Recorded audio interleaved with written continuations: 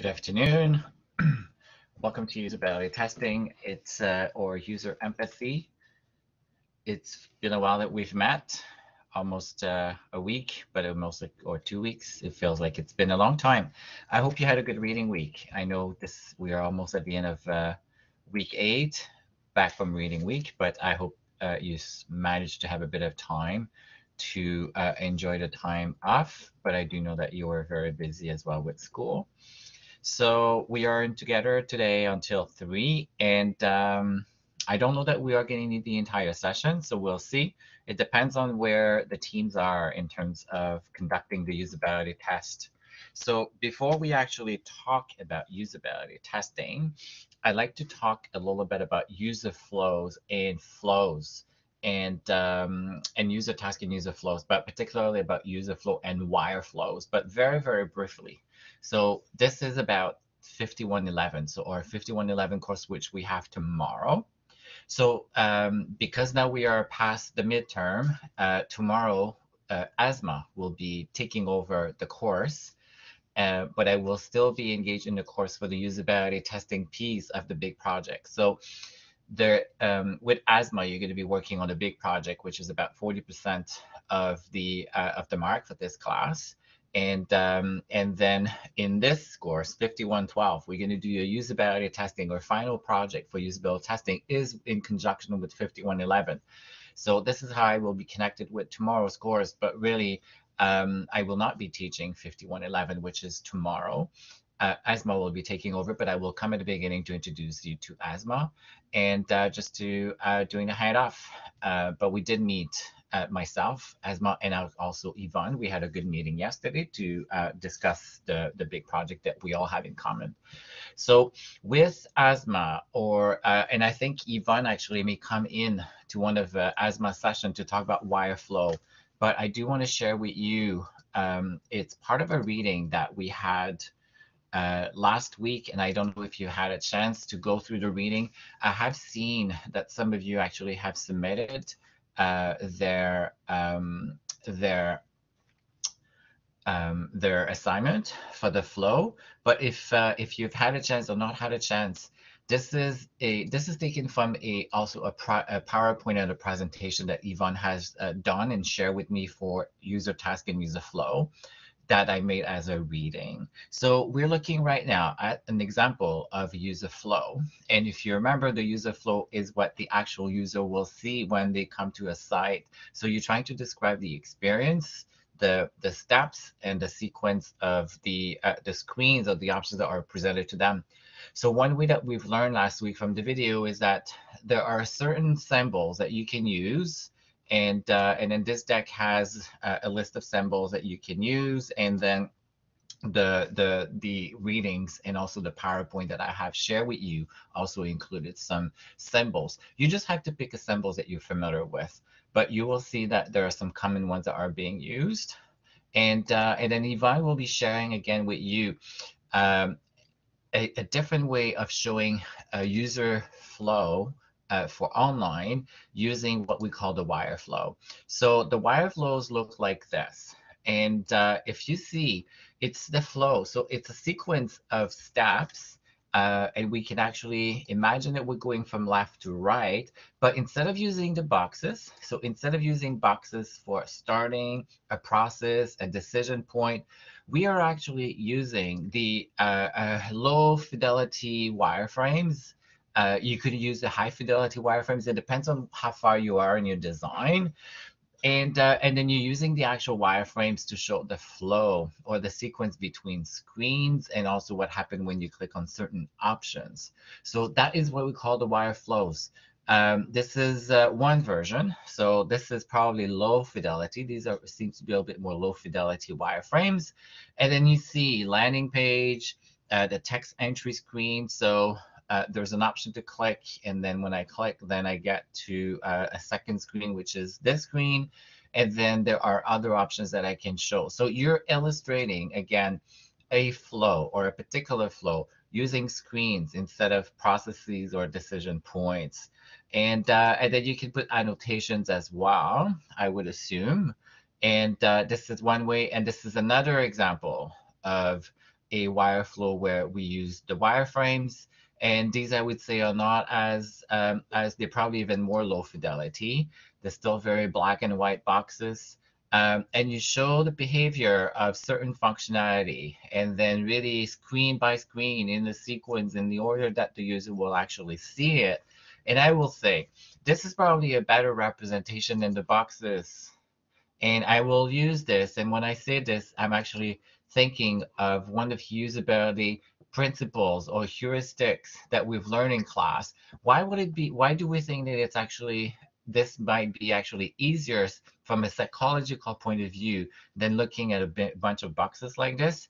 Instead, looking at wireframes or wire flows to explain the UF flow. Anybody has wants to take a try, a guess as to why do I think that it's a better approach to show the wireframes as opposed boxes using one of the principles?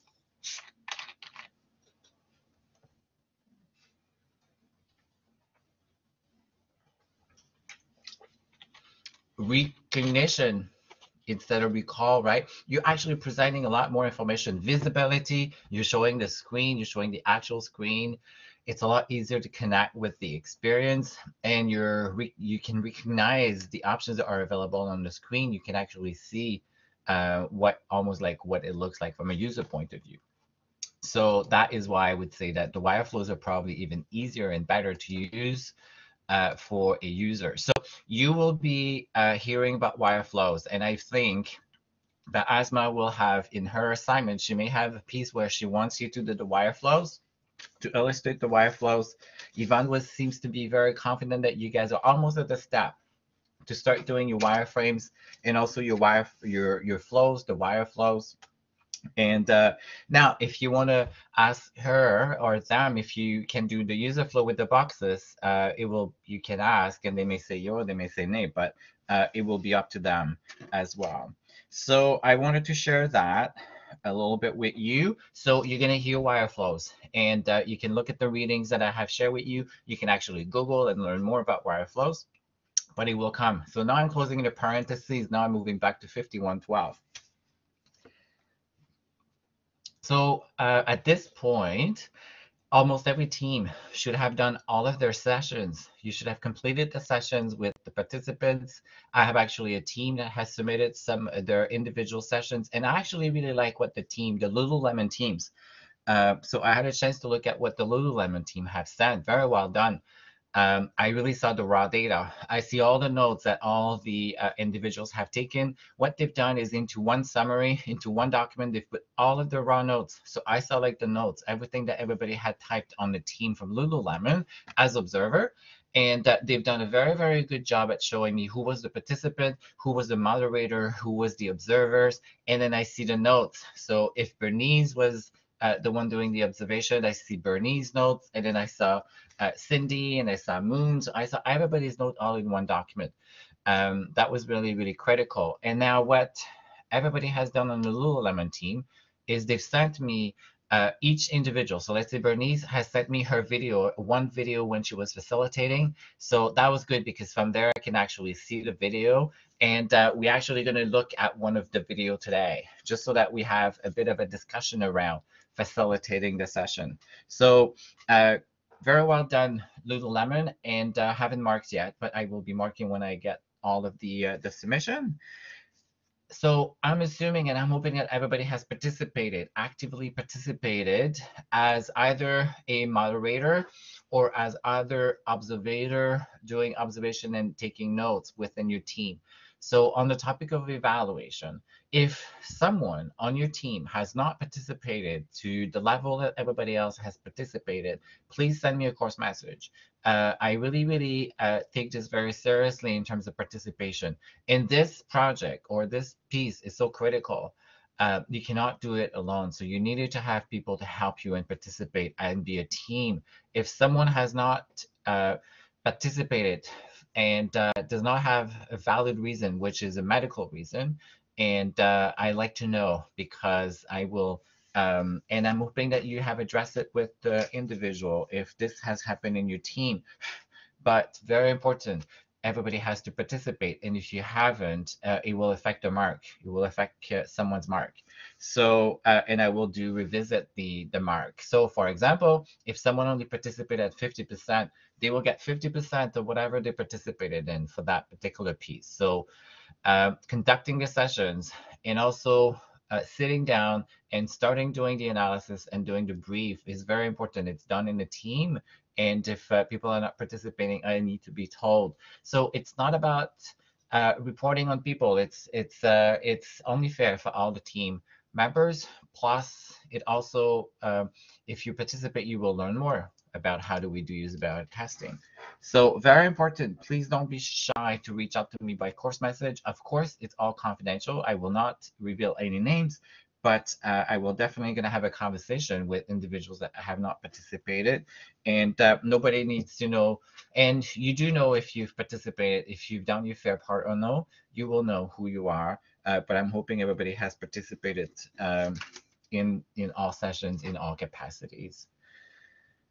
So what we're going to do, we're actually going to look at a session. But before I do this, are there any questions or any comments or about the process of what has happened until since we've last seen and since today in terms of conducting sessions? And I'm assuming some of you probably have started doing some analysis because I think I saw a summary from Lululemon.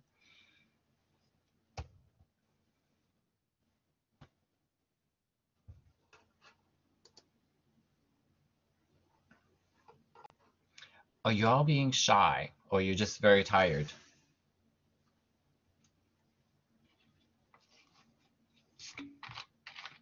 Shy and tired? You're usually not shy. This is not a shy class.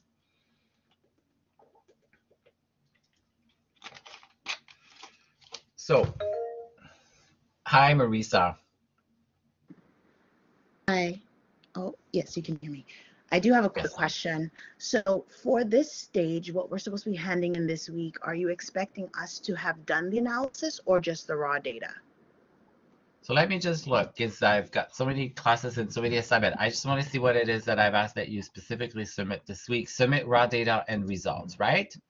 So for Friday, I just need to see all I think I've said I'd like to have also a high-level summary as well.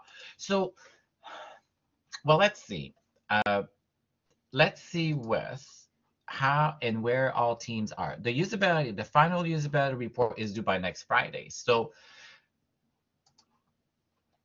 do we feel, at least, have we all completed all of our sessions at this point?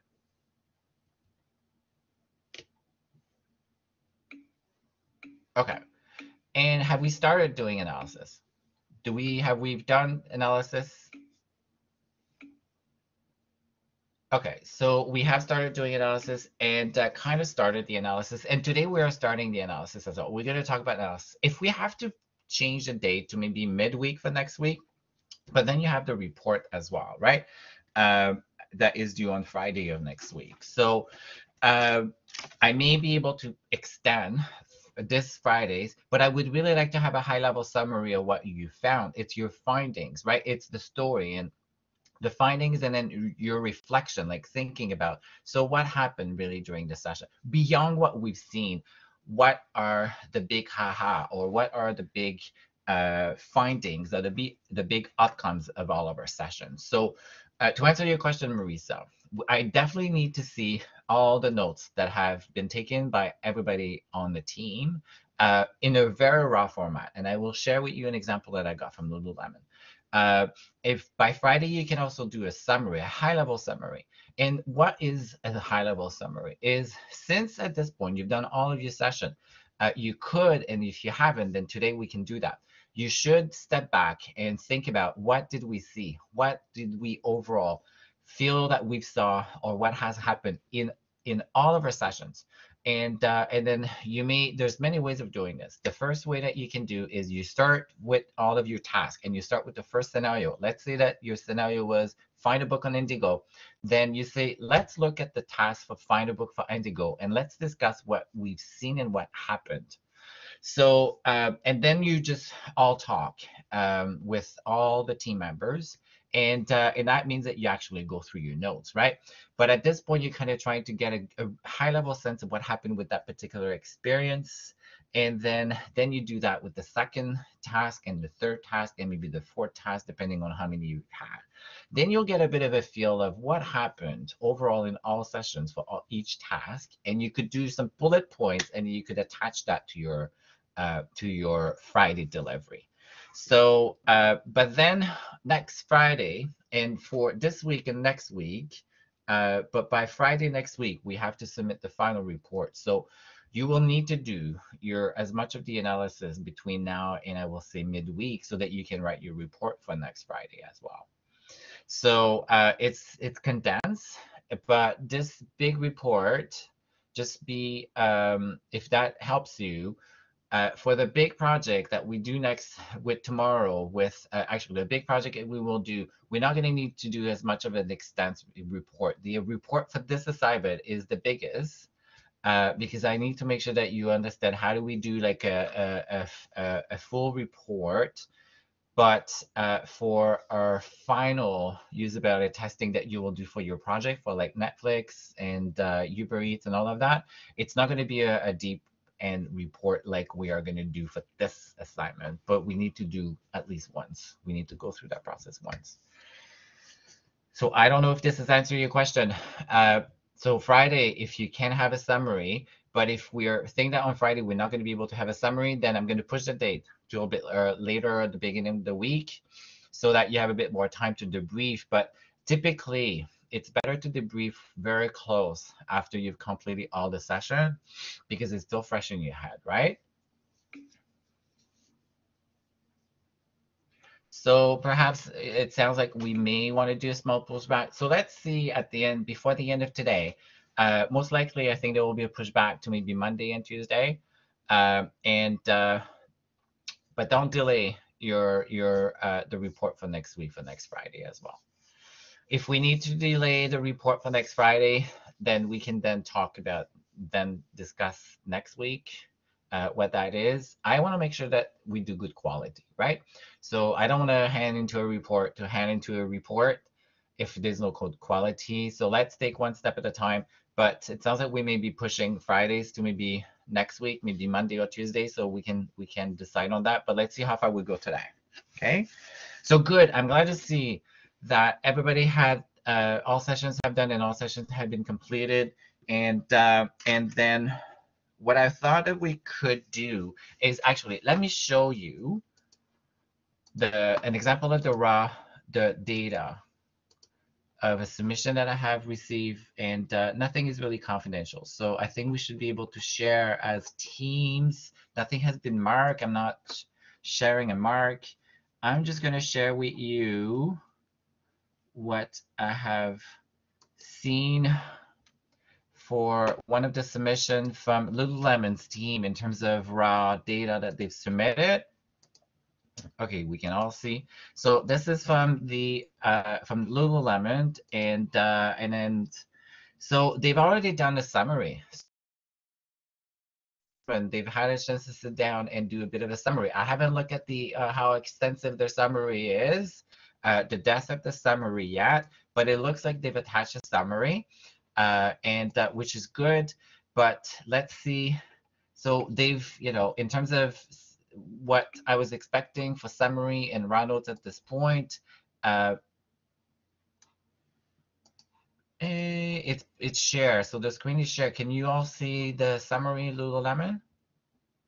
So maybe it's you, Marisa. So yeah, so everybody can see. So they have included a summary, and then also trends among all sessions. So I would say that's pretty good. So issues, what they found. So they've said summary. We found the following new issues. What was expected. So I think what they meant by what was expected is we went into sessions with anticipation, right? We thought these would be problematic because you've done the heuristic evaluation. So I think they're saying it's been validated that people are having trouble booking appointments for in-store visit. So when they've done the heuristic, they said we think booking an appointment for in-store visit will be a challenge. So let's see in the session if it is indeed a challenge. So I think they've said confirmed, validated. Booking an appointment is a challenge. trouble finding a store locator as well. So it sounds like when the session, people are having a challenge finding the store locator. And then they've said also, here are some of the trends that we found among all sessions. So that's good. That's a very good. And I don't think that you need to be even more detailed for the summary. So, so I can tell that the team has sat and said, what did we find? Now they've chose this way of grouping the issues. There's not one way of grouping the issues. It's really up to you. You will define. But put yourself, think of me as the client. You don't have to include recommendations at this point, Sarah. Yeah, no need to include recommendations. At this point, no need to talk about recommendations, no need to talk about solutions, no need to talk about the priority. Is it high severity or low? If you want, it's good, but no, I really need just to see at least the raw data and see that you've actually had a chance to have a conversation and see what have we seen, but very high level.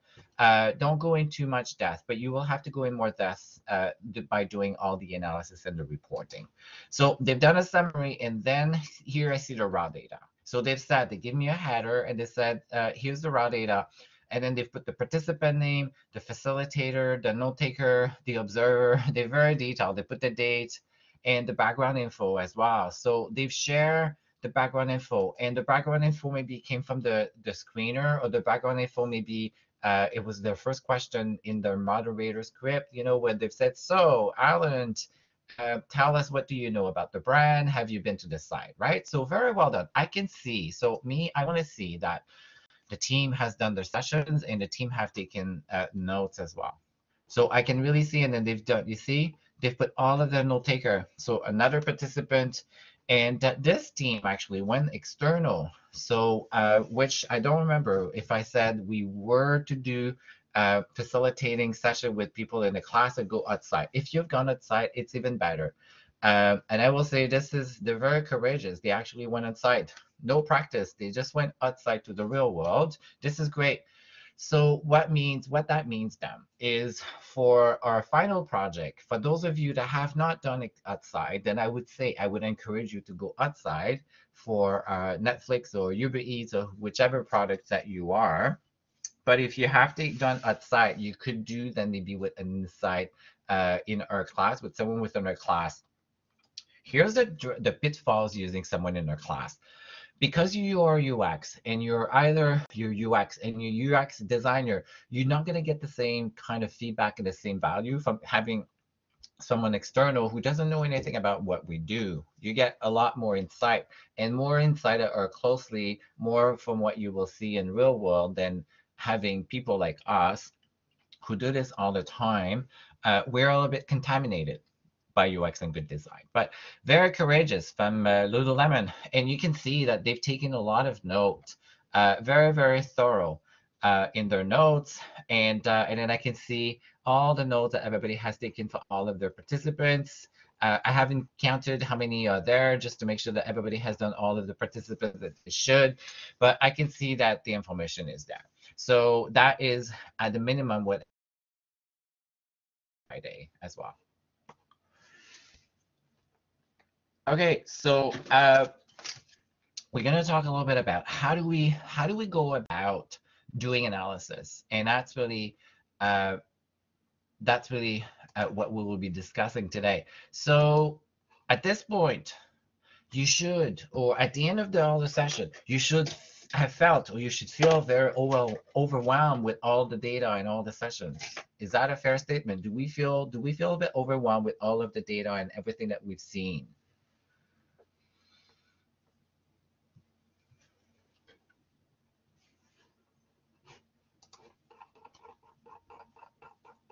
No? Oh, we forgot about it because it's been a while.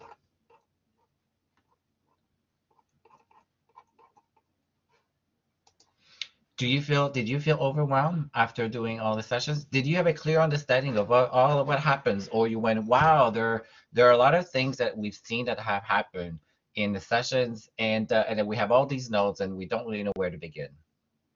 Do some of you feel about like that? Do you have a bit of that feeling at this point?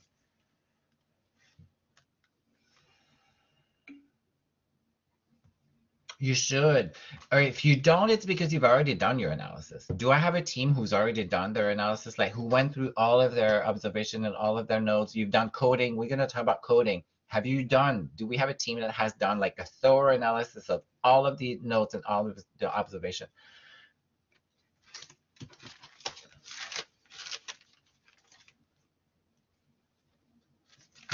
Okay, Anna said there was a lot of that happened. Some stuff was really small, so it felt a little overwhelming trying to make sure we capture everything. Yes, there's going to be small things, there's going to be big things, there's going to be things that maybe have happened only once, right? Absolutely. And I will say though, now perhaps if you don't feel overwhelmed, it's because we did not do sessions that last for an hour. But I did see some Lululemon session that went for 44 minutes. So the team was really, really serious about doing all of their tasks, and that's okay. But when you do an hour sessions and you have 45 minutes of doing sessions, you have 8, 9, 10, 15s. I've done 20, like I've done usability testing with 20 participants. You are like you swim in data. And I will say every time that you do a usability testing, you go home and you go, wow, there's so much. And sometimes you go, or it can be the complete opposite. And you will say, I don't really know that there's really anything really major that has happened. And that's okay too. That might happen. It's really when you start doing the coding and you start going through all of the nodes that you really start seeing really what has happened. And then you go, wow, a lot of things happen. Has said. Some of it is actually bigger, and you may actually realize that there's some things that have happened that you did not even notice. And this is why we do this in teams. Other people in the teams may actually have seen things that you haven't seen. So you will see that. You will see some of this. So you have no choice but to go through all of the notes. Everybody has to go through each of their notes. So everybody who's done observation will have to go each of their notes and code. They'll have to do a coding for everything that I have noted. Now, it looks like the Lululemon have taken a lot of notes. So I don't know if you've all have taken a lot of notes, but if you haven't, you will run into a challenge of you're not going to have a lot of data. But when I look at Lululemon, they've taken a lot of notes. So I'm hoping that there'll be a lot of data. There'll be a lot of findings and a lot of insight that will come from the report because they've taken a lot of notes. Now, what you will see though, some of the notes will start repeating. They will repeat themselves. So it takes time. When you start at the beginning, it takes really a lot of time. The first 2 or 3 observations, or let's say the first one observation will seem very cumbersome because you have to go through each and you have to code everything. Now, as you do your second task or as you do your second participants, you will see that things will repeat themselves. So then at that point, what you can do is you're probably going to go quicker through your coding, and then you may just do a check to maybe filter and say the same problem has happened with the same participant with a different participant. Let's say that store locator. So perhaps Lululemon set the store locator for participant 1. He was actually not able to find the store locator, and then it took him quite a long time, and he went to the footer. Then she's coded store locator, difficult to find, and then we go to the second participant and the same thing has happened, maybe the store locator. So she would have a note that says store locator, hard to find. And then perhaps what she could do, or whoever is coding at that point, could just put the check mark to participant 1 or the first row where we've already said store locator, hard to find. Then we put another check mark so that we know this has happened twice. So you get a bit of sense of quantity. But as you do your participant 3, your participant 4, you will see things are being repeated, and you do check mark for on your previous maybe list of coding as well. That's a good way. But you will see you will get efficiencies as well as you go. So let's go on the PowerPoint. So I have a few readings today that for this week that will are meant to help you with some of the way that you can do your analysis. So I really strongly encourage you to actually take a look at some of the readings, and then I also have obviously a PowerPoint that we're gonna go and share a little bit of some of the insights, but it's there for you to review. So it's all about analyzing, doing the analysis and doing the reporting. But at this stage, okay, so at this stage, don't worry yet about reporting. Don't worry yet about reporting. Don't worry yet about how critical this issue is or how bad this issue is for the user in terms of severity. Don't worry about severity and don't worry about reporting yet. And don't worry about structure. Don't worry about how am I going to structure my report, okay? Don't worry about this. It's not relevant. It's too early.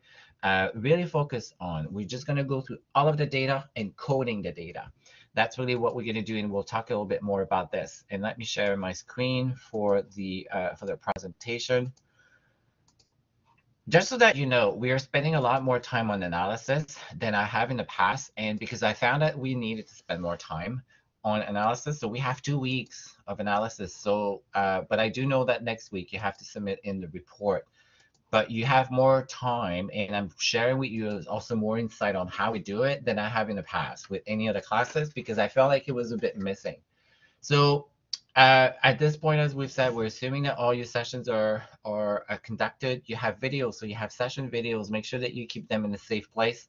And then at some point, you will want to be able, you just will want to delete them, so that there's no one will have access. Because remember, we have to be ethical, and we have to make sure that our videos are just used by us, because that's what we told them, and no one should have access to those videos.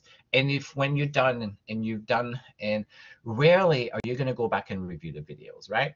So but they're there sometime because the client wants to see them as well. But at some point, you actually want to delete the videos when the research is done and the findings have been communicated. Then you have to decide how long. I don't really have a rule of how long you would keep the videos, but at some point you want to go and delete them. Then you have all of your raw notes from all of your sessions, and you could probably have, hopefully, maybe you've saved them all into a G drive in one place. Everybody has access to them. And then Lululemon has put them all in one document and send me that. And that's exactly what I want to see. Then debriefing your notes with your team. So I don't know if you had a debrief yet. If you haven't, you should. And typically, you would do a debrief with your clients too, and your customer, and maybe the developers, anybody who came as an observer. You may have a debrief with them. So typically this will happen. And they're very, very keen. They want to know what happened, what did we find? On that topic, you may have a client in real life, you may have a client that will come to 1-2 sessions. And let's say that you have 20 sessions that are scheduled. That means that they're only going to see a few sessions, and they may actually not see the full picture and the full story of what has happened, right? So at the beginning, I've talked about managing the client, managing the people that are coming behind the window. Managing them is going to be where you have to be very, very good at relationship and managing your customer and managing them and pushing them to stay still and watch. They will see 1 or 2 sessions, and they may actually just remember that 1 and 2 sessions. So, and when they will leave, let's say when they will leave that session that night, they may actually tell you, oh my God, like the site is so bad, wow, wow, wow. And they may actually want to go in solution, and they may actually want to say, you know what, I'm going to go to the office, and I'm going to tell people they have to fix this. Then you have to say, no, wait, it's too early. So that's part of managing your client. It's the same thing with the developer. It's the same thing with the coder. Everybody will want to go and start making changes. So what you want to do is you want to discourage them from doing that. You want to say, hold off, hold off, hold off. We only see 1 day. We've done 1 day. We have 2 days. We have 3 days, right? We need to see everything, because maybe what they've seen is not as important as something else. Maybe there's something else that is broken that you will find at the end, after you've seen all of your session. So you really want to do that. And plus, what they see may not be what will happen in all of your sessions. We did not have a lot of sessions, so maybe it was even hard for us to see patterns. But let me ask you, did you see patterns? Did we start seeing patterns among all of our participants? Do you feel that you've seen similar things very early on?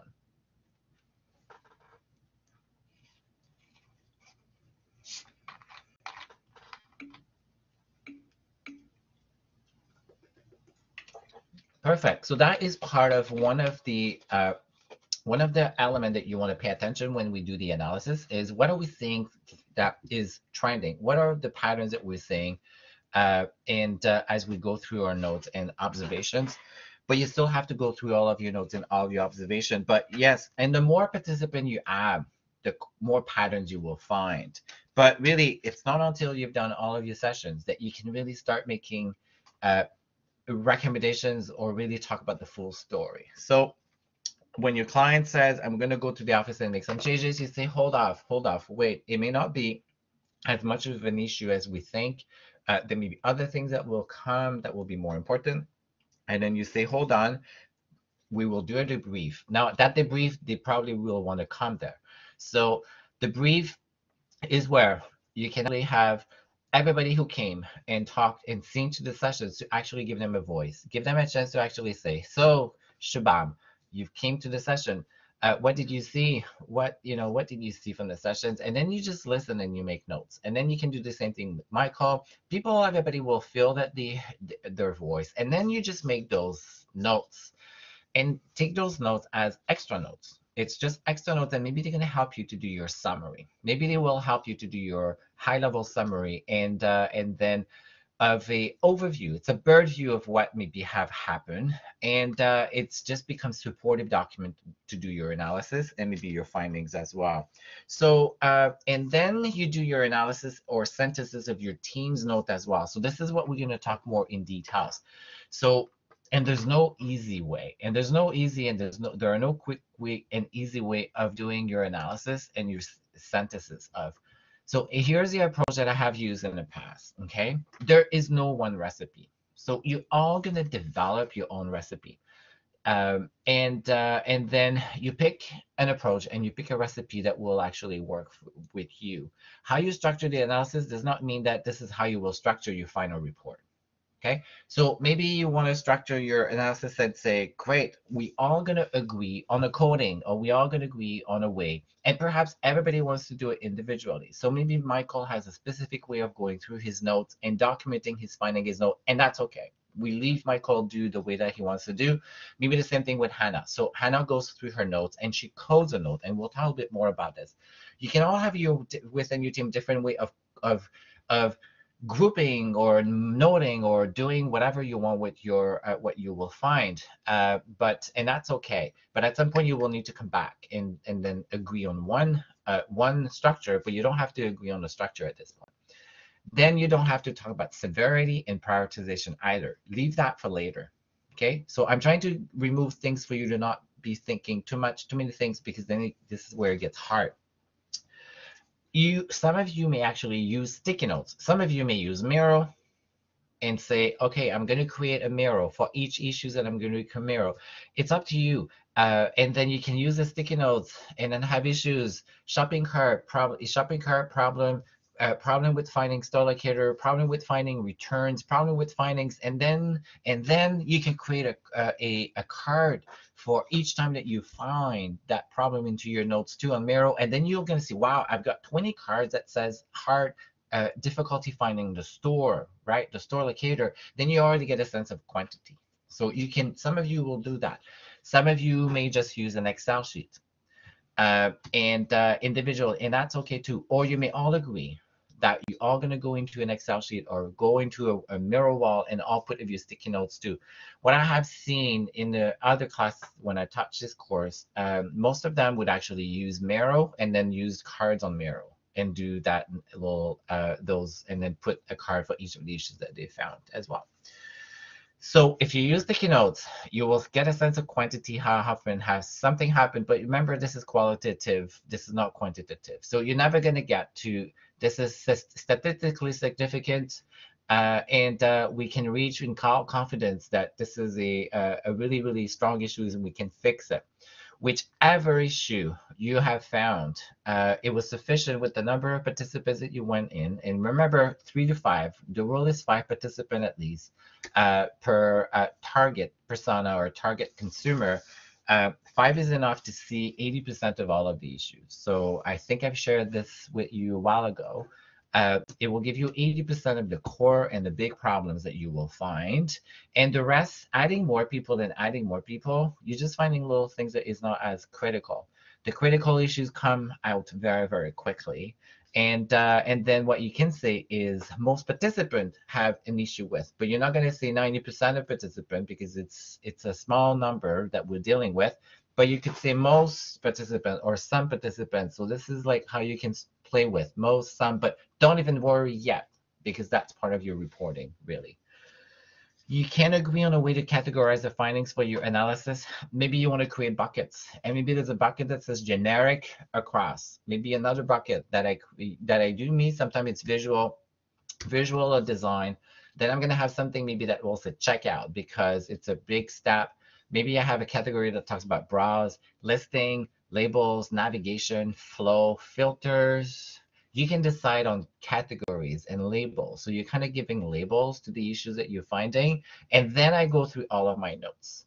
Then I go scenario by scenario, one participant at a time. And then I start coding. So starting coding or listing what I have observed in my notes.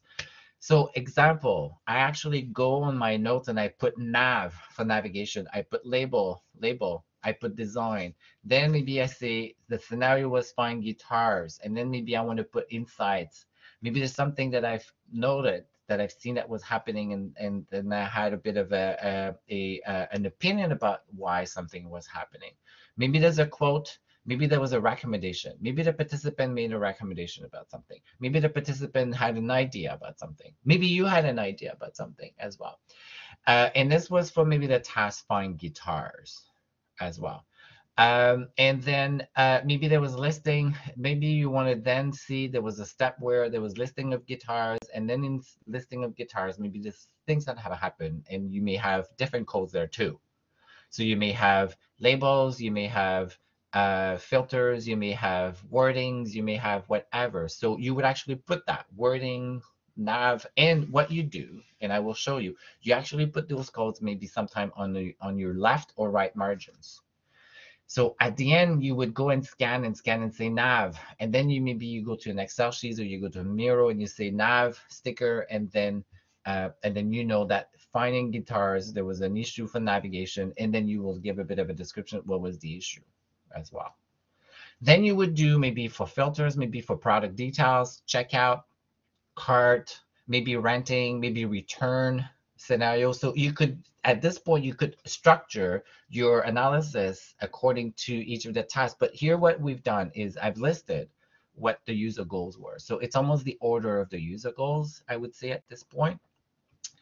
And then you do all of your coding. We're not talking prioritization yet, and we're not talking the order, if something is really bad or if it's something critical, and when we should be fixing or not fixing something, okay? We're gonna do a live example.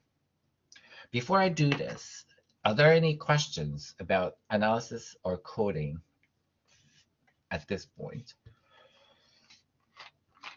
Are we feeling overwhelmed?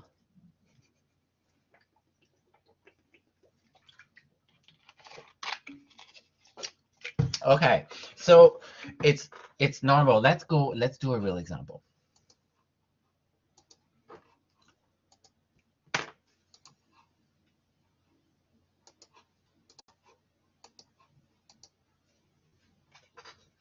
So if you remember, this is our scenario of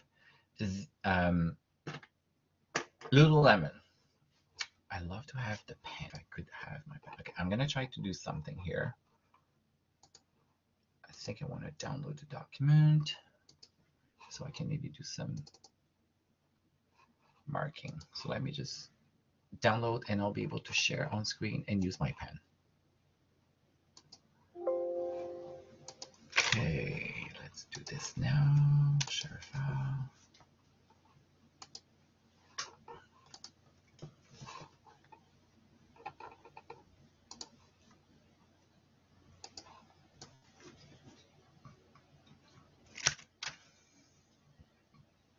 This step of coding, going through your notes, there's no way. There's no easy and quick way to do it, unfortunately, but it's a very critical step in your analysis. And this is true for any qualitative study. So when we do qualitative studies, a big part of doing qualitative study and why qualitative studies are time consuming is about because there's no quick way of doing analysis and reporting like a survey, right?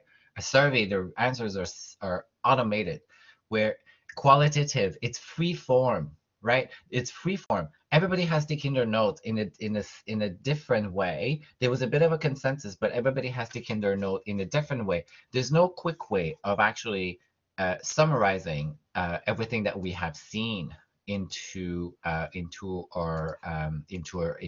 quick tool that can actually just give you back or spit to you what everybody has answered, because it's all very free form. Okay, so let's go to the notes and observations. I'm going to hide this. Okay, so, and I can use my pen. Perfect. So really, we're taking the notes. So I don't remember whose notes these are, but let's say this is my notes. This is me, my observation. So on my own, I will go through my own notes, and then I will start coding. So I know that I'm actually I want to purchase some pens for yoga. So this is scenario 1, and then my structure for me is actually going through each of the scenario from all of my notes and participant per participant. So very, very straightforward, right? And why can I not use my pen? Because it's not plugged in.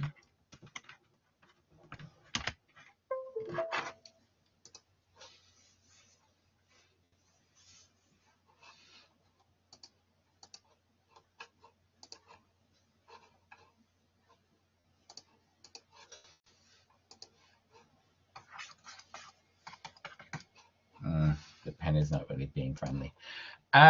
Okay, so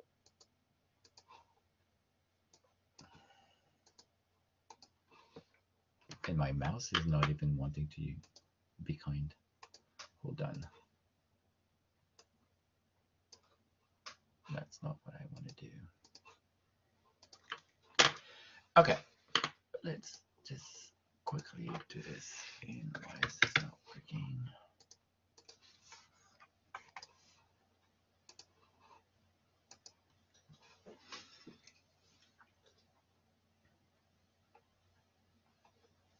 Okay, so the pen is not working, so I may just have to speak to the notes. So I'm in the scenario of purchasing yoga, and then I actually go to the first line, scroll down and look at the page. So this person had actually went and scrolled down to the page.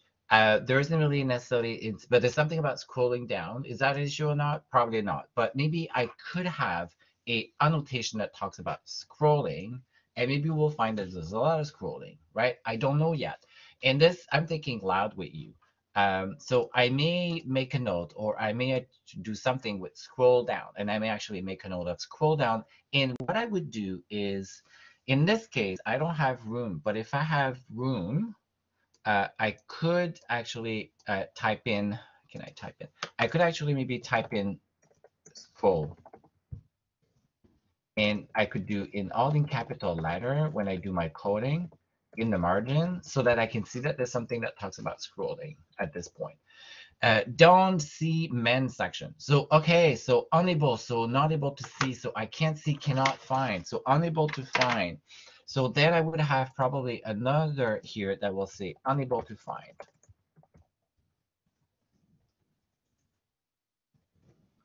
That's my own coding, right? Man, so unable to find man. Some colors are not available. Then I would have another one that will say colors not available. And I told you the first one is really, really time consuming. Not available. Or this guy. Some are online only. We don't know if it's an issue or not, but maybe we could have a code that says online only. Select the right size. So in this case, okay, some colors are not available. So we have already 3 tags. Scrolling. I want to make sure that you guys are seeing my screen. No, you're not seeing. Yes, you are seeing. Yeah. We have scrolling, unable to find, colors not available. Then some are only online. So we don't know, it doesn't seem to be, or maybe it is an issue, right? Online only. So maybe I have another code that says online only on my margin. Select the right size. So select the right size suggests that it's not an issue at this point. So I don't feel that I need to do anything with that particular item. I'm focusing at really at this point on problems. And that's maybe one way that you can start too. Want to pick up. Okay, so he wants to pick up, but maybe that to me, that suggests that not able to pick up. So perhaps I would have a code at this point. I would probably have unable to pick up as another code. Want to pick up. Can't find the closest location for pickup. Okay, so unable to find location. I'm typing over, right? But this is not how you would do it. We'll have to ship it home. Okay, so what if the consequence of not able to find location to pick up, maybe I want to say pick up. The more specific you are, the better. But you will have to see if you can be consistent, right? For the next participant who did the same scenario. We'll have to ship it home, and then can I move these items when I tapped in? Yeah, so let me put all of my code. I'm just gonna move all of my code in here. Unable to find, colors not available. See, free return, and if not fit, then he can return. Okay, so he was happy to see free return. That's not an issue. I just ignored this one. See an error message, wrong credit card. Okay, so what has happened with that error message, wrong credit card? Let's see. Don't know where to find the closest score. Okay, scenario 2, you want to go to the. Okay, so we've already moved with this participant. So it looks like maybe we have a. Okay, so here. I just had to scroll down. CRM message, wrong credit card number. Okay, so this to me isn't the checkout, right? So then I would probably do checkout, wrong credit card. I don't know yet if it's an issue or not, but I'm creating this particular code. Checkout, wrong code, wrong credit card code at this point. Okay, so I have one participant done, and then now I move. So before I do this, any question on coding or what I have done at this point?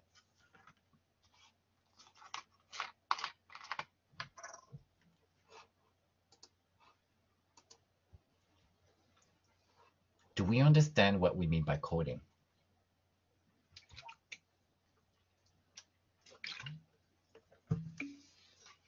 Has anybody done that yet with this assignment for your study? Have you done this yet? Sort of? Okay. But it's a very important step. And I will say, I want to see. So in your submission, in one of your submission, not for, in the final report, I will want to see the coding. Or at some point, you need to show me the coding. So if you've done the coding for the submission that is coming up, please insert it. But if you haven't, if you don't, I need to see the coding as an appendix in your final report. I really need to see how the coding was done. It's a very, very important step. It's painful, but very, very important. Why do I say this? It's easy to wanting to jump quickly to solutions, which is too early. So I do need to see your coding. If we look at the notes that was taken for this first scenario for this participant, so in this scenario, we wanted, I'm going to erase the code. You want to purchase some pants for yoga. You want to make sure you purchase the right size. So we gave them a task of buying. So finding, selecting, going through the checkout and buying. So it sounds like they went as far as, the wrong credit card number. But here, send an error message of wrong credit card number is normal because I would assume that in a test, we did not put a real credit card, right? So in this case, then it's an artifact of our test. So we could probably just ignore this. We do nothing with it, right? So select the right size, good. We can ignore, didn't see men's section. That's a problem, right? See woman pant, okay, great. Some are online only, want to pick up that, then we'll have to ship it home. See free return, it did not, and fit, if not, then can return. We can almost, as I said, we can ignore these elements and focus on the ones that were wrong. Then we see that it's a pass. then I would question this. Okay, so this is where we have to be very careful. If at the end of, and you will see in reporting, you could give me a compilation or to your client all the pass and all the failure. So which task actually passed? And you could do a summary, and you will see that in some of the templates on your reporting. And again, there's no one recipe on reporting, but I have shared with you 3 templates. You may want to do a table summary that lists all of your tasks. And then in this example, you would say, let's, for Lululemon, purchasing pants for yoga. Task number 1. Scenario number 1, you want to purchase some pants for yoga. You want to make sure you purchase the right size. Task number 1, how many people pass or fail? So maybe Lululemon will report, and that's okay. You can do this if you want. But again, it's really just to give a quick glance of, do most people fail? Do most people pass? So here, if I were to read what was said, it says that it's pass, but I've looked at the video and I will say that it's a fail. And I will show you, if we get to the video, why I feel that it's almost a fail. And then we have low, note taker severity. So don't worry about severity yet for your coding, but you can still look at your notes. You've said there's nothing that was low, medium, couldn't find the product he was interested on the main page. So yes, so I don't know this. So yes, he had a challenge finding the product, and he had some challenges with filters and filters not being available for him. And then he also had the participant, when it was look, he also had challenges with, he was actually very surprised by the high prices. And I feel that at some point I would have qualified as a fail, as a task. So maybe we'll be able to get to the video. But don't worry about severity at this point. But you may want to look back at notes that you've made, right? And then this is participant 1 for that task. Now, what you could do is you could go to the second participant that did the same task. So you move to another participant. Okay, so then you could move and do all of your one task, so that it's all fresh, right? You could do all of your first tasks for the note that you've taken, and then do the same coding exercise. And I would say it's probably easier because it's all related and it's all fresh. Then your coding is probably going to be fresh as well in your head. So let's do quickly, okay? You want to purchase, so we're still in the same purchase, and then we still do a coding. Let's see how we would do coding with this particular guy. Man pants. So it sounds like he went directly to man pants. So we can almost say that we actually ignore. I'm just going to scratch it, that we ignore. He doesn't like being forced to select a store location. Okay, so yes, and I think this is the person I was looking. Doesn't like being forced to. So perhaps I have a code then. Here I will have a new code that will say forced select store. So it sounds that this participant felt or was under the impression that he was actually forced of selecting a store. We don't know yet if that was really the case or not. And this is where now you have to start doing some interpretation and thinking beyond what has happened. So he didn't like, and he probably said, I don't like the fact that I'm being forced to select a store location. Then what you have to do as a team is someone really forced? Was it really forced? Or his understanding was that he was forced. And maybe if he felt that he was forced, he could have abandoned. But he continued because he was kind and he was in the session. But if he's at home and he thinks that he's forced, he could have abandoned, right? And maybe you go, well, that's a problem. Then is that a pass? Then it almost becomes a fail. We don't know yet, right? Okay, so doesn't like being forced. We've checked this one. We've coded. Found pants too expensive. He had one short, changed pen too short. Okay, so this is the one I was listening to. So yes, pricing. So you could have a code that says pricing, or you could say expensive. Boom. So you have a code for expensive, and then maybe you can have expensive in code many, many times, and you'll see it was mentioned 30 times. Okay. And then what was interesting about this participant, he actually, yes, he moved away from looking for yoga pants, and then he actually said, you know what, I usually buy shorts. I'm just going to go for shorts. You will see the video if you were to listen to the video. And I will say that I forgot who moderated this particular session. And I think, did I make a note of this particular session? Bernice, I think it was Bernice. She did very well. Bernice just let him continue, and that's what she should have done, because it didn't really make a difference if it was yoga pants, or shorts. She still got what she was interested in finding all of the issues, and we can see right from through the notes.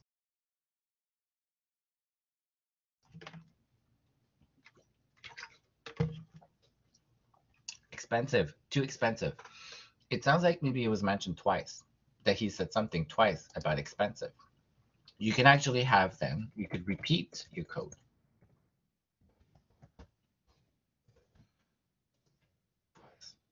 We don't know, I don't know, but perhaps you would maybe have a sense. And sometimes if you don't, then you could go back. Uh, Too expensive, looking for a cheaper option, $50 or under. Okay, so then the question is, and I know I saw this video, 50 or under. He was not able to find and filter by price. I remember in the session he said, I want to actually filter by price usually. So this is where listening to the words and what they're telling you. And Bernice was really good at with telling him to do think aloud, but he was actually very good in his think aloud. And then he said, you know what? I usually filter by price because I have a price. And then he actually looked, he said, I don't see the price in the filter. I can't price. So he continued because in the session with us, but at home, he may have given up. So we need to have a code now that says unable, or you can say no price filter. Okay, you decide. So no price filter, expensive, no price filter. Go to yoga accessories, only found yoga products. So he went to yoga accessories, only found yoga product. At this point, I don't know if this is an issue or not. So Bernice would know, or whoever has taken notes and observation, check out joggers because, and then couldn't find specifically your pants. Okay, so there is something here, right, happening with yoga that maybe we need yoga. Yoga, there's something about yoga. We think of yoga and we actually told them to do yoga pants. But maybe people don't think of yoga pants. Maybe they don't, or when they think of yoga, they don't think of pants, they think of short. This could have been how we formulated our questions too. So we don't know yet. But I would make a note. I would actually make a note of our yoga, and so that at least we have captured that there's something happening with yoga, and then couldn't find specifically yoga pants. Then I don't know if we have something a little bit more about this particular candidates. Filter, size 32, shy, likes what it shows, how many results. Yeah, actually, this participant, he was really paying attention to how many results. He did say, oh my God, there are 93 results. Like I did not even have a chance to see it.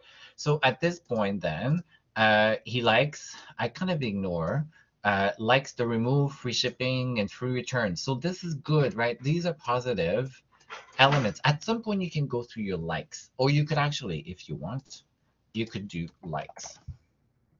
And you could be very specific. $0 shipping if you want. So you could have a likes. So I may have been ignoring them, but you could have a likes, and then you will have a number of likes that have been mentioned.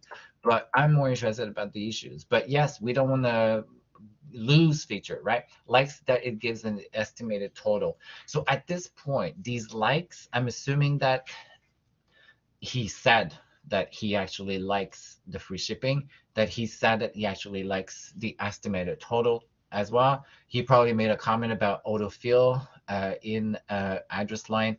And now he had a problem with postal code. So we would then have a new code, postal code, and then I don't know what the problem is. Doesn't recognize it without the space. Okay, it forced a space.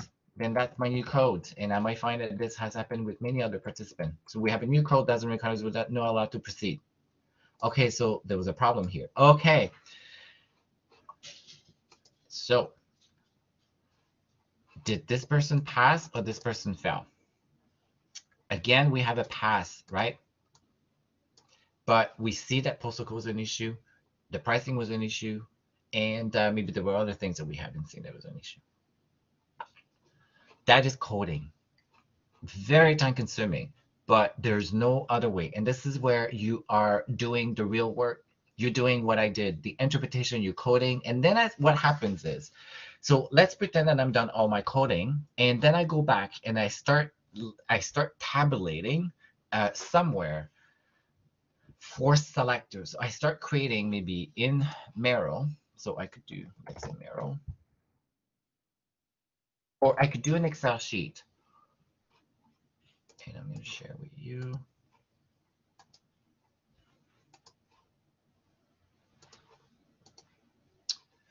So Miro.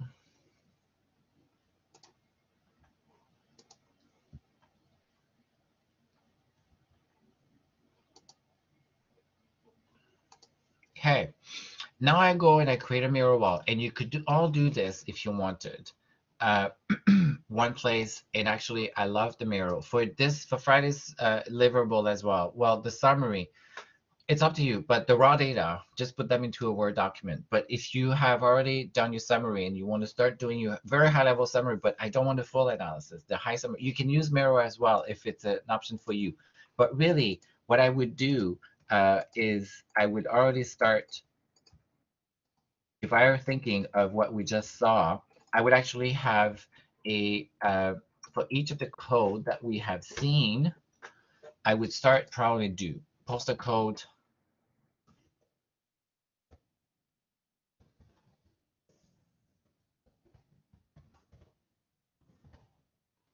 and then we had another one that had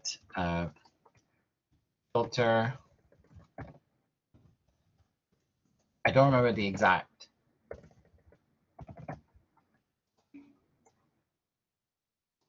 So I start now compiling in one place, and then I go through all of my list. I really just go through my list, and let's see if it's still here. It's probably all gone.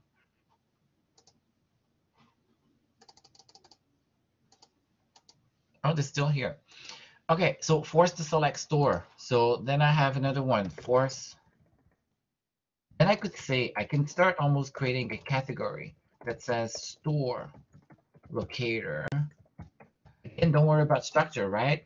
And then I could say forced to select one.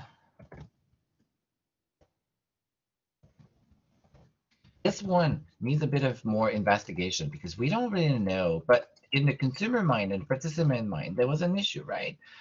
And then expensive. Okay, expensive pricing, right? Then I have a new one called pricing. Then I have one that says expensive. And maybe it was mentioned twice. Then I could say, I'm going to have expensive.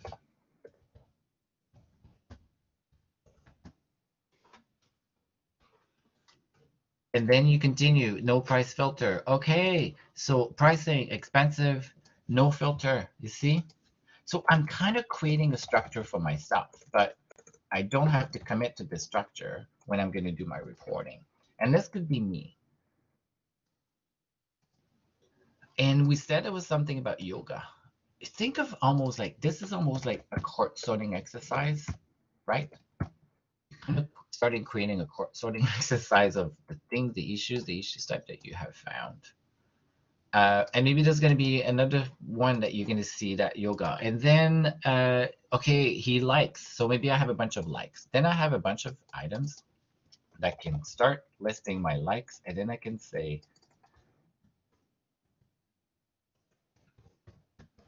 shipping. And I had another one that says, at some point, I think I had a few likes. I haven't. Okay. And then I may have another category that will be starting creating. So you create your own wall in Miro, but you do this after you've done all of your coding. And now you know why the first one takes a lot of time. We've actually just went through 2 participants for one scenario, and maybe there's 4 participants, but you will start seeing that things are repeated. But you will see new things, like Posoko was new. There is no other way. But it will get faster as you go through each of your participants, and then you repeat this for all of the test scenario. Very time consuming, but it's probably the most critical piece. And then you could all agree if you wanted on one Miro, and then everybody could just put their notes too. But everybody has to do their own coding individually. So you each have to do your own coding, and perhaps maybe it's even easier if you each do your own Miro. But at some point, you all come back and say, "Here's what I found," and then you're gonna combine your findings and think of your findings as almost individual sort codings that you have to bring together in one.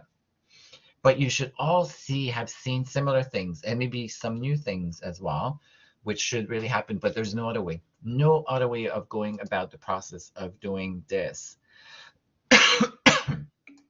Are there any questions?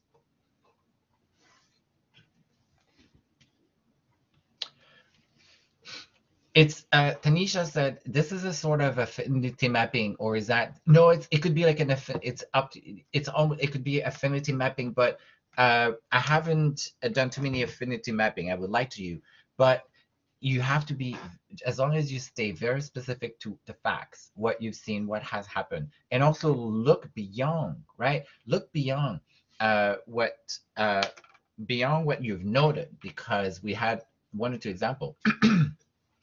The unable to filter on pricing, right?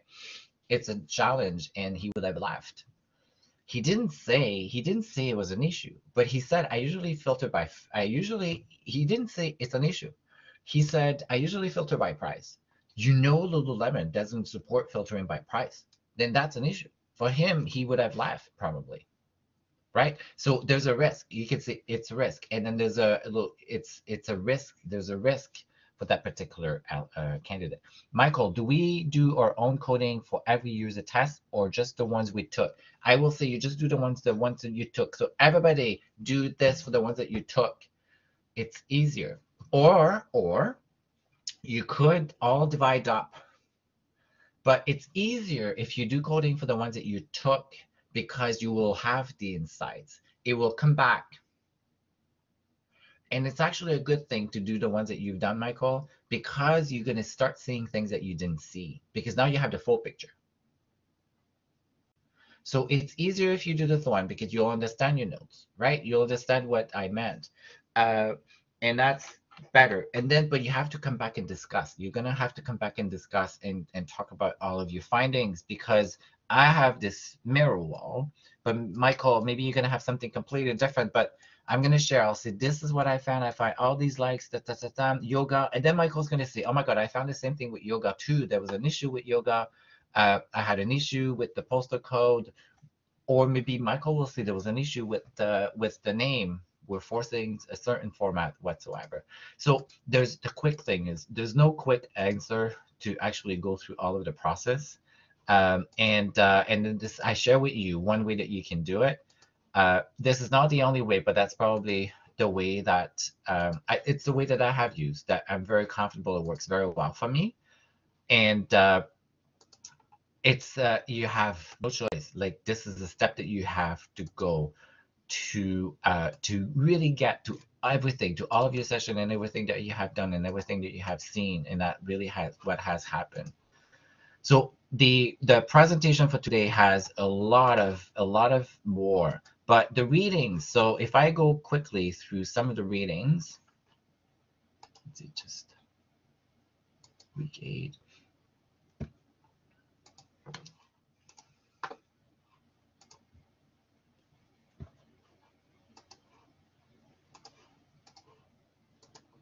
So analyzing usability testing data. So this is one of the reading that I have shared, and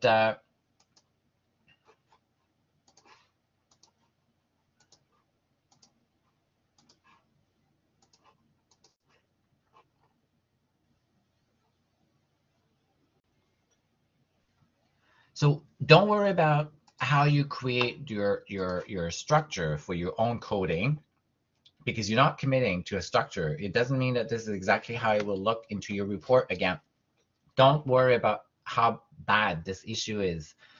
You will have a lot of flexibility on how you create your report, and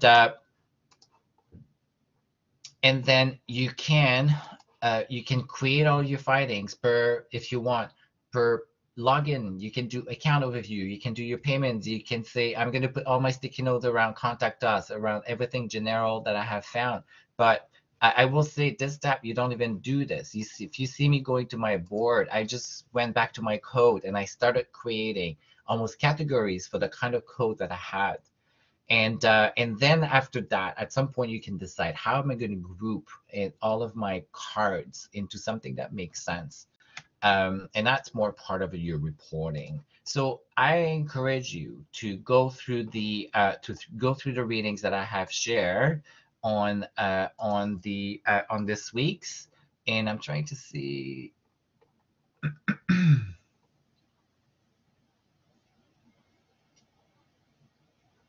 So here's let me just share this one. Here's another way that someone else, how they actually do their grouping of all of their codes. Think of codes. I done my coding. I had codes. I had a set of codes, right? Unable to find the store locator, no filter for pricing, no postal code forcing no space on postal codes. I had like postal code. So this person used Excel. At the end, I went to Miro. But she went to Excel and then she said, category search, find an item. So the tasks. So everything so far was in a task. And what I should do in my Miro is put the task of finding a yoga pants, right? So I should say finding yoga pants, all these cards. Then you have finding a store locator, all these cards. So here she's done that into an Excel. Then she's done search, find a red item. So the task was find a red item. The problem, user unable to locate filter features. So same thing, right? I have filters, no price filter, no color filter, no filter. And she said tag one filter confusion. So she even put tags, filter confusion. Like she went even, there's no one recipe, it's one. Now Excel is beautiful because I can sort, I can group, I can do things in Excel and see quantity more quickly than Miro. So that's the other benefit, right? But the goal is not to get to a quantity and significative and be, statistically significant, but it's to see all of your tags, to see all of the codes, everything, all the issues. You will get a sense of quantity, but you will see the first one are very time consuming, but it will go quick. But everybody needs to do this and do it the way that works for them. So Bernice will do it for her, Michael will do it, but at some point, all has to come together. But I need to see all of the coding. I need to see what you've done for your coding and how you've done your coding. But the report and the summary will have from the team, right? So you don't need to tell me we use the coding, but I just need to see coding in the raw as a raw data, but not for Friday. But if you do on Friday, great. If you've done start the analysis, but as an appendix, I will need to see the coding that was done. At least some snippets of what the coding looked like. Some snippets. Because I know it's a lot of coding. It's 2:48, so we have 2 minutes left. So these are the readings, and there's probably two. No, in the report. So thank you for the question, Sydney. So in the report, no, I don't need to see the heuristic evaluation. I've seen, Mark. No, we don't. And okay, so on the report, because the report is due next week too. So, but we are going to meet until the report. I have added a link to some templates for reporting in on this week. So week 8. I have a section called analysis and report templates. Actually, you should also look there for some inspiration for analysis and report. So I have 3 links that talks about reports. There is no one recipe for reporting again, but you will see that there are some patterns on reporting. And actually in those samples that I have shared with you in this folder, there are some very good, the samples have a lot of good insights as well that they've added into the template that I really encourage you to look at. But you just have to pick one that you actually comfortable. There isn't one that I prefer, but the 3 samples that I have shared actually all have very common elements. So, and there's different ways that you can group your findings, but don't worry about groupings yet. Don't worry about how you're going to do a report. But I have 3 templates. Please look at them. You could, and then you even can have codings, good, bads, like little symbols if you want. Pick one that you like. But typically, you're going to have, you may regroup per user task. And you may say, we had 5 user tasks, and then the following task, we had all of the issues that we found. For the following task, critical issues, maybe lower issue, mid issues, low criticality issues. Then you can say task number 2, we found the following critical issues, not so critical, and fix issues whenever you want to fix. You just have to agree on the terminology. And then you do this for all of them. But you could also do an executive summary and say we had five tasks, and that you could see actually most people actually failed on all of the tasks, to give like a sense of, wow, this is pretty bad, or this is actually not bad. And as an executive, if you're a CEO of a company, you really just want to see, you may want to see through one page, really what has happened. And this is where you need to be very, very condensed. Some of the templates will give you some examples of how you would go about that.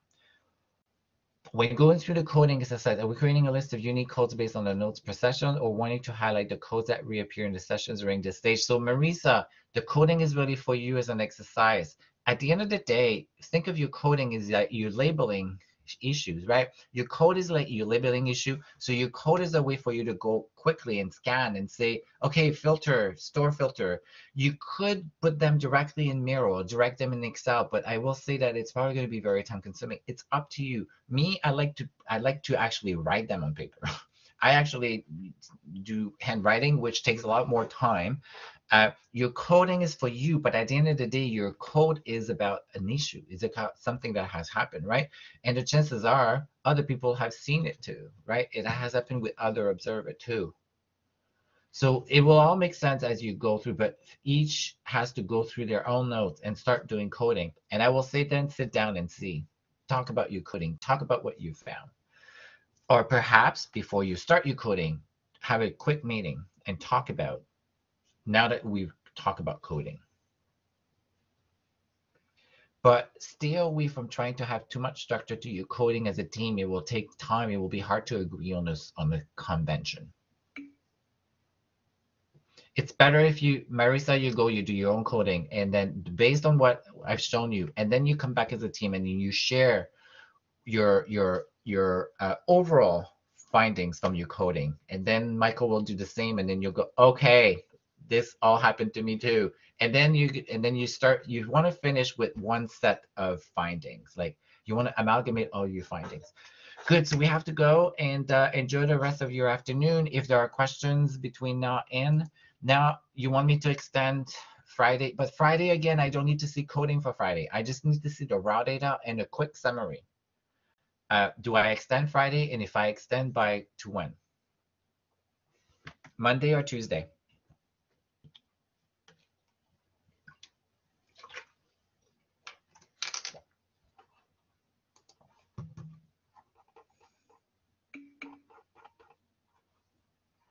You will be on break now. Okay, so I will extend to Monday midnight. Again, it's only a quick summary of what you find overall, and then the raw data. And we're meeting again next week. Tomorrow we're meeting, but I'll be very shortly with you. You'll be with Asma. So enjoy the rest of your afternoon, and I will let Yvonne know that you went to on break at 2:54. Enjoy the next section with Yvonne.